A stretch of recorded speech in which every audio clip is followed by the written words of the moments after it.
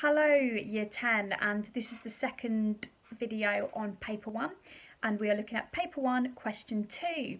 And just like question 1, paper 2 does not disappoint in how exhilarating and exciting it is, because we know that the language papers are oh so interesting.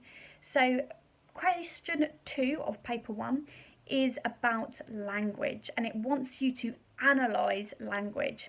It's 8 marks, so it is worth double the amount that question 1 is asking for, and therefore you should spend approximately 10 minutes on it. I would try to keep yourself within 10 minutes because you want to leave yourself time for the chunkier 20 mark question that's coming in question 4 and also the written part of the paper. So paper 1 question 2. Very simply, here's some key facts. Number 1, it will ask you about language. Number 2, you need to analyse that language. Number 3, it is worth 8 marks. Don't write more than a page.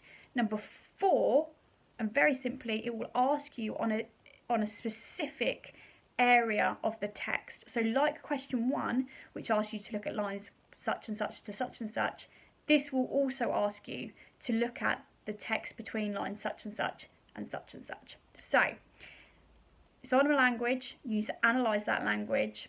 It's 8 marks. Don't write reams and reams for an 8 mark question. Think about 3 paragraphs. And lastly, and very simply, just look at the text that it asks you to look at between lines whatever to whatever. So in this question, very simply, I think you need to write about 3 paragraphs on 3 specific points. You need to identify a key quotation, you need to identify the devices within that quotation, and then you need to say how those devices are effective. So let's go through an example together. We're going to look at the text that we looked at for paper 1 question 1, which is on the Italian boy and the bear being really courageous, etc, etc. So please reread the article now.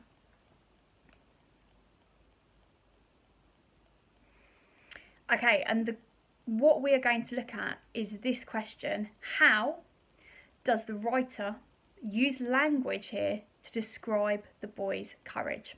So how does the writer use language here to describe the boy's courage? Looking between lines 1 and 9.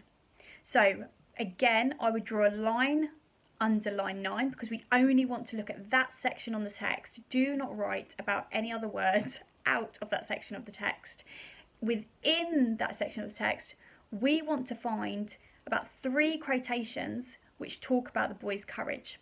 Within those 3 quotations, we then want to identify devices. We then want to analyse those devices and say how they are effective. So let's go through an example. One of the quotations that I have underlined, highlighted, I've decided to write about is face to face. That it describes the boy as coming face to face with that bear. So there's my quotation. So I may say, in order to respond to the question, I would use the question. I would say the writer uses language to describe the boy's courage in the words face to face. And I might identify that actually exaggeration has been used there. As we read the article, we begin to understand that the boy walked calmly and coolly away from the bear. He wasn't face to face with him. It wasn't like the bear's nose and his nose was touching, as this quotation makes it seem. So therefore, I would say exaggeration has been used here.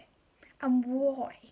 Why would somebody suggest that the boys become face to face with that bear as if their noses are touching? Well, it's because it makes that boy seem oh so more heroic, doesn't it? The fact that actually maybe he stared the bear out down in his eyes makes that boy, that 12-year-old Italian boy, seem even braver than what he was. So I would say exaggeration has been used here to great effect because it makes that boy seem exceptionally brave. It heightens his bravery because the distance between him and the bear is smaller, has been shortened. Plus we've got that repetition, face to face. We've got the repetition of face, which makes it seem that, again, literally the boy and the bear's faces were really close together.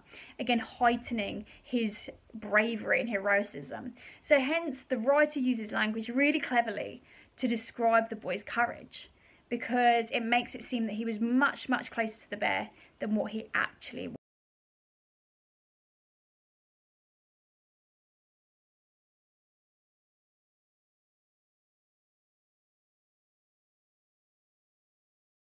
was. And that's one of the paragraphs that I might write about in paper 1, question 2. And I would probably write another couple of paragraphs to respond to that question. Now, what would be really great is that you that you analyse something in great detail and you keep analysing to as much extent as you possibly can. But again, focus on the language. Try things to avoid in this question. Avoid writing outside the parameters given. So don't write about anything past line 9. Second thing, I wouldn't write on structural techniques. That's not what it's asked you to do. It's asked you just to focus on the language. Third thing is pick quotations that you have something to say about. So many times I mark this question and people have written quotations and then really they've got nothing to say. Pick quotations that you can find something to say about. And lastly, don't write reams and reams. Avoid summarising or just describing or explaining the article. Just stick to analysing those key quotations, what the devices are and what they are doing. Thanks.